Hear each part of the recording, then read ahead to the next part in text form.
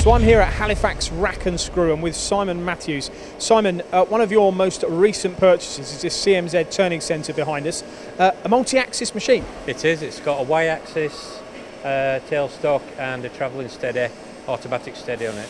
It must have been quite some decision, because there's a lot of these types of machines available in the marketplace. What points what points pushed you in the direction of actually ordering this brand? The main reason was the travelling steady on a separate slideway, which allows us to machine long slender parts.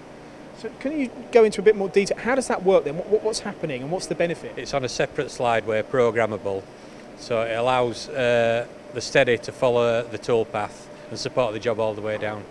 Right, so really wherever the kind of cutting edge of or wherever you're cutting is fully supported as well, isn't it? It's following all the way down the shaft, yeah. So it allows us to we can do up to 1300 millimetres long on this machine, and we can follow it all the way down. So what's the real tangible benefit to that then? The fact that you've got more security in your machining, the fact that the maintain better tolerances, surface finish? Finish on threads mainly, on deeper threads. We have strategies to machine threads. We don't just do full form. We do flank threads as well to achieve better surface finishes. Okay, I noticed a big U-drill going through one of these jobs as well. Yeah. What sort of length and diameter was that? That was 38 millimetres diameter, and that's 530 long. You must be having to have through-tool coolant on that as well, do you? We've got high pressure coolant on the machine. Okay, now that comes through the turret, and this is my next point. You've got a lot of tools on here. We've got 16 tool turret, which gives us a lot of flexibility. And one of the things that CMZ push quite heavily is the power of their machine, especially if you go to the factory in Spain. Is that right? Have you got an opinion on that? Absolutely. The machine is very powerful.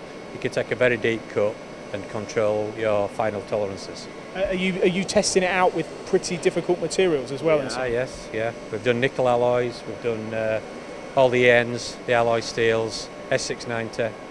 Okay, because I'd also make an observation with this machine that the access is quite good. Sometimes overlooked, people look at the power, the capability, but what about from the operator's perspective? Seems like a nice fit for him. It is, yeah. When the door's open, you've got full access to the machine.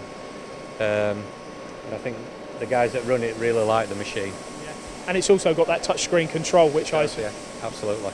Keeping it in modern times. CMZ, if you haven't seen these machines in the market, they are what I would say at the moment becoming of interest to a lot of engineers who are looking at general purpose machining of all types of materials, fully endorsed here by Simon at Halifax Rack and Screw Company.